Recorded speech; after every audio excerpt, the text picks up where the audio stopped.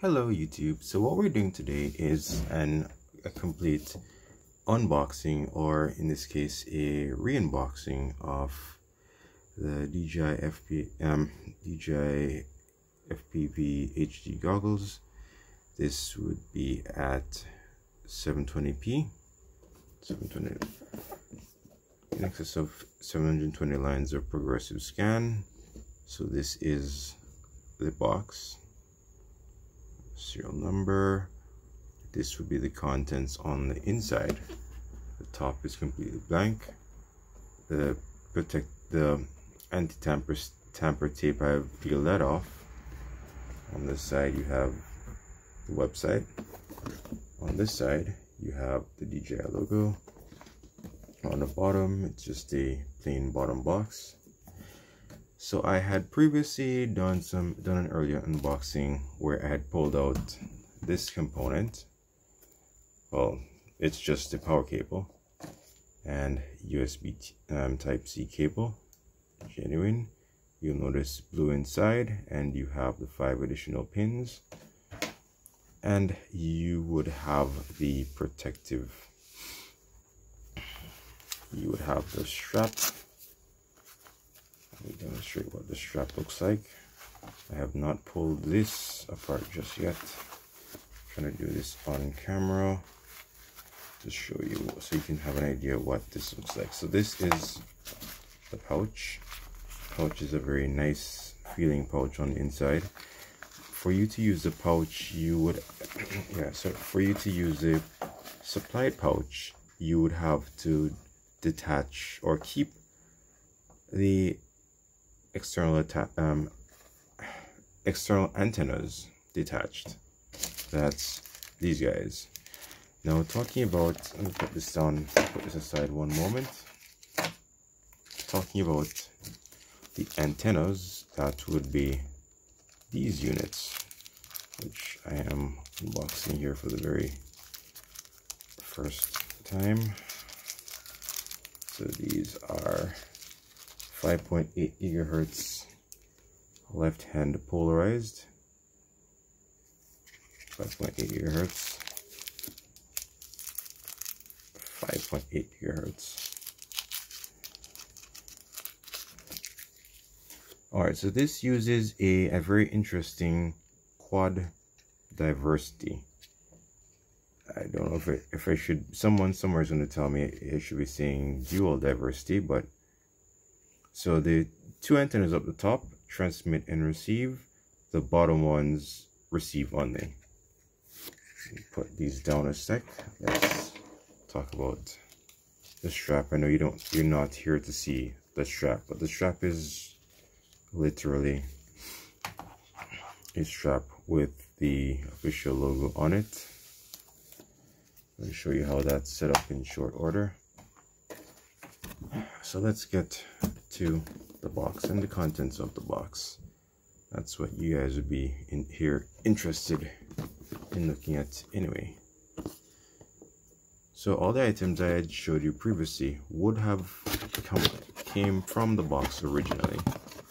Just that I was eager to do this today. I mean, to look at the contents before and just ensure everything arrived intact, which it did. So this is the okay, let's talk about this little box. This little box here, or opening this, feels premium, just like opening an Apple product. So for those of you, who've unboxed an iPhone, an iPad, MacBook Pro, or any similar device, would fully understand what I mean. So this has safety information, a quick start guide, and stuff which, being in a hobby, you're not going to ever really go through this stuff. So put that back in the box, throw it aside. Yeah, that went in the bin. I mean, no, not went in the bin, but that's just stuffed one side. Inside is just an empty box with some silica gel. Don't eat. And so this is the unit itself. the big boy, the thing we're really all here to see.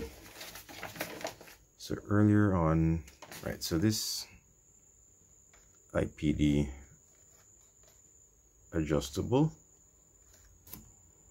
for those of you who have smaller heads. For people like me with big heads, you can adjust. Or now I'll forewarn you about these particular pads. Doing some testing here, this is definitely prone to light leakage, so around the edges here is going to be an issue. So you can do two things. You can either change the padding altogether or find something. You can either change this to the official $15 DJI foam pad upgrade, which would replace this altogether with a nice, more comfortable fitting unit. You could do a 3D printed shim, or you can find some sponge stuffing or something to fill out that section, which makes it more comfortable for you. All right, so talking about the particular unit in question, you will find that you have vent holes up top for the fan. So fans up top, and I guess you have vent holes down below. So I don't know which way it sucks in and exhales out. I'm assuming that it sucks in through the top and then exhales down below there. I'm guessing that these holes are really this, so it exhales down the bottom. That's my understanding. This is where you'd connect your micro SD card slot. I believe it does up to 128 gigabytes. Don't quote me on that. I'll post the exact figure in short order. USB type C port, which we'll be using shortly. This is your channel selection button. So you have channels 1 through 8, and there is an actual chart which I should have posted up here somewhere. Sorry, this is it.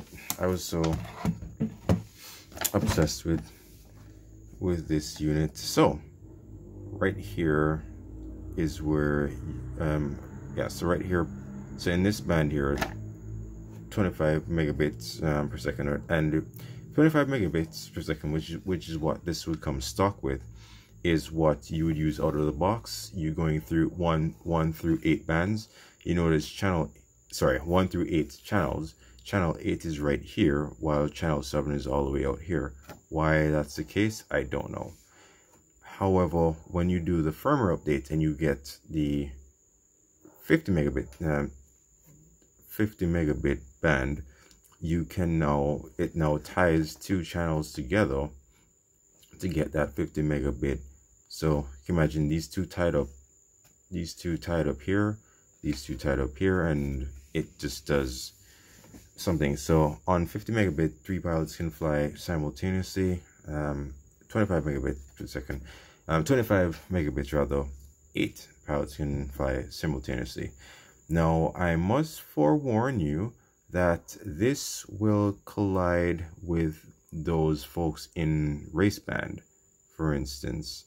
So this will collide with those folks in analog. So for instance, in this mode, you can see where you're going to collide with this person operating there. But enough of the technical ditties here. Let's get back to the fun of looking at this particular unit, because this is exactly what I'm figuring you want to see. So let's talk about the antennas. Left hand polarized. Screw that on here like so. Screw that on here like so. Screw that on too. Oops. No, oh, I was holding it wrong.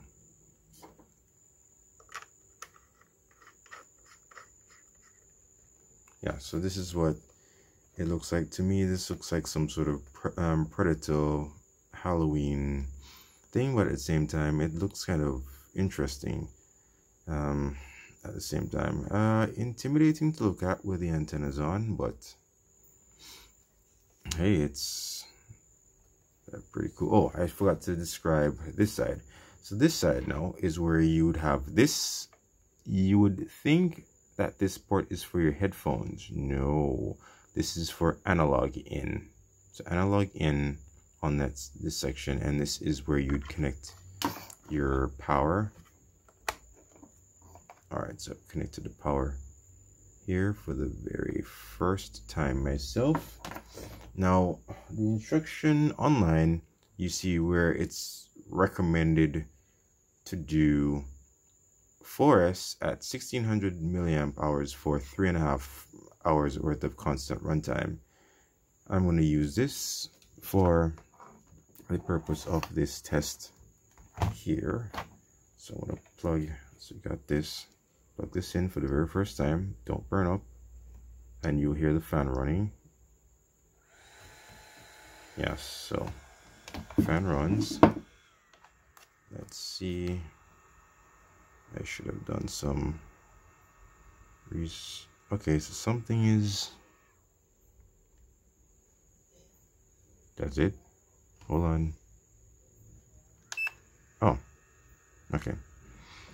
Okay, so unfortunately I cannot show you what is on the screen based on all sorts of weird stuff with the optics. I'm using my phone camera. Let me switch off this lighting here, see if it's any better. Crap, I have to stop recording. Alright, so that's the DJI logo, but I'm gonna take some, alright, let me, alright, well this is gonna be botched up. Alright, let's get straight to the firmware update. Alright, so what I have in the background here is, let's get this back in focus.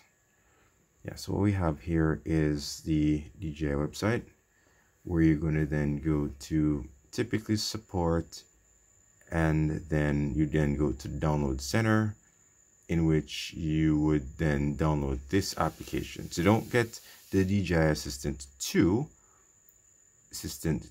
which would have been for the old, this one is the older obsolete thing here, which I made that mistake a moment ago. This down below is what you're supposed to get.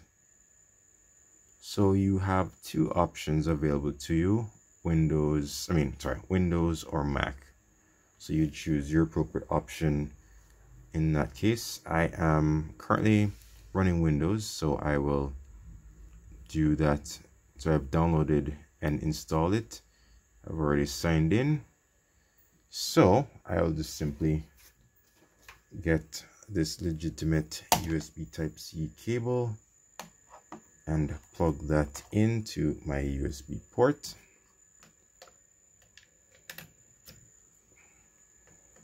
And see what happens. I have no idea exactly what's to happen. I'm assuming I'd have a bunch of firmware updates to take place. Plug that in, give that a few seconds to do its thing.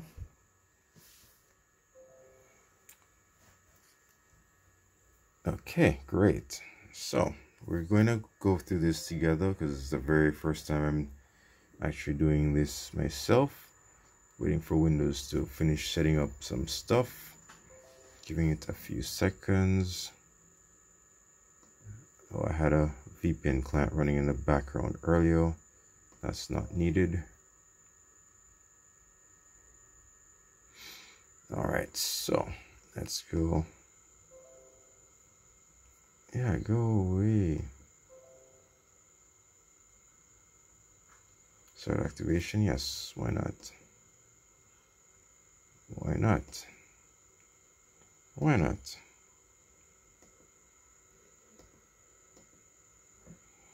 Yes, activated successfully. Which is important. The note about keeping your lenses away from direct sunlight, which is something you guys need to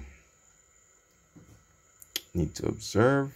So you have to do this for the goggles. You have to do this for the air unit and a remote controller if you do have it. Now the unfortunate reason for I join, yeah, why not? Okay, I'm gonna be doing this. Really? I don't have a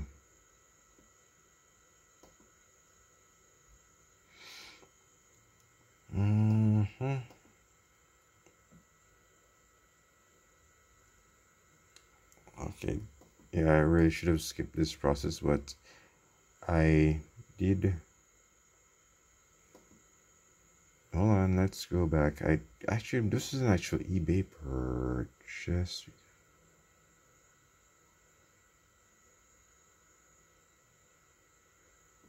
Yeah, here you go.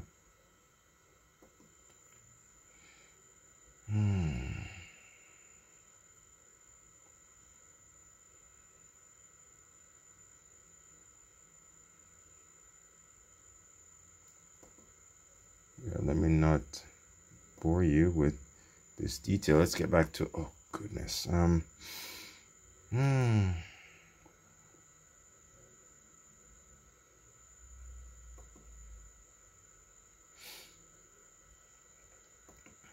$35, man. All right.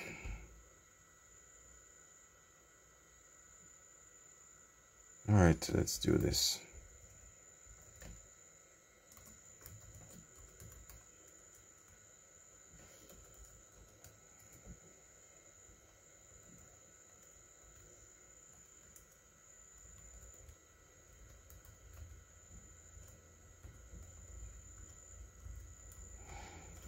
All right, let's okay up that.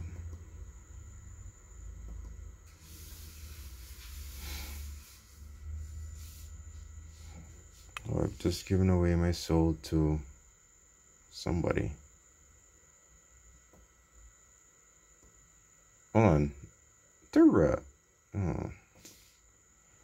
Okay, sir.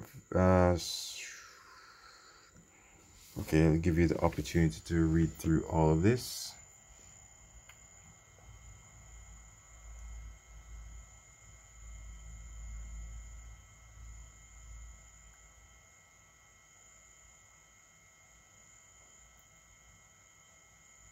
Yeah. Confirm. And so doing the firmware update.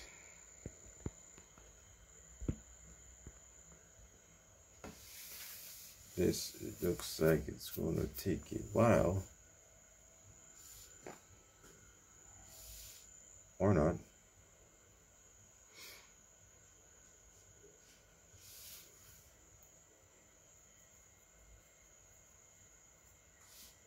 So in the interim, while this takes place, the straps themselves are self-explanatory. Hook them through the, you hook it through the, yeah, insert it through the loop, bend it around, and it clips. It's Velcro after all. This looks like it can handle some amount of perspiration. So with the perspiration that you get, yeah, and it should wash out pretty easy. I don't know how this will fare being wet. This feels like plastic on this side, but I don't like the thought of wetting up this stitching. But alright, so the firmware update is about to be done. So I don't need to demonstrate how to do this. This is demonstrate how to put the harness in place. This is self-explanatory just by looking at it.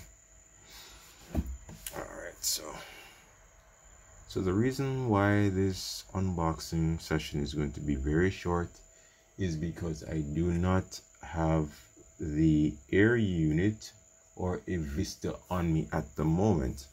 The Vista had been ordered prior to the goggles. However, my freight forwarder was not able to actually find the Vista in the shipment as yet. I'm sure that by tomorrow it should be on hand. I mean, they should be able to locate it, and everything should be good to go while this is doing its little update. There, I'm going to find, yes, I have found this 128 gigabyte micro SD card, which I'll be using. I am one of those SanDisk fans. But Samsung also makes good products too. So this is a U3 class card, so I'll insert it and it should be good to go.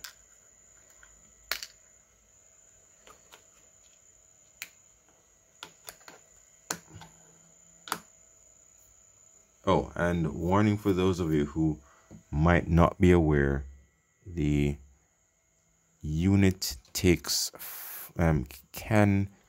typically between 2S to 4S.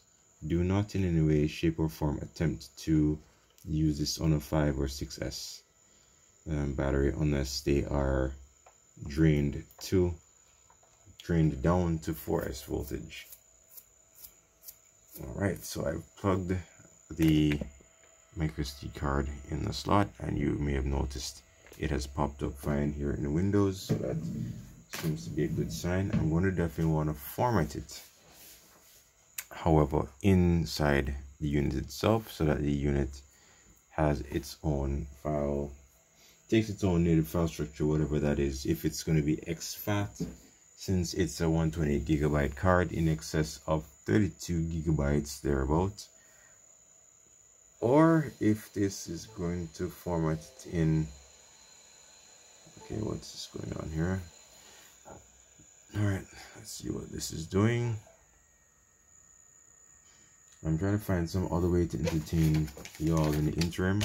So while that's taking place, I've actually ordered some Dell props. I like the old school Dell prop bullnose category, bullnose units, which this is the Fold series. You don't get it pre-assembled like this. You get it in the individual components, and you just simply put them together.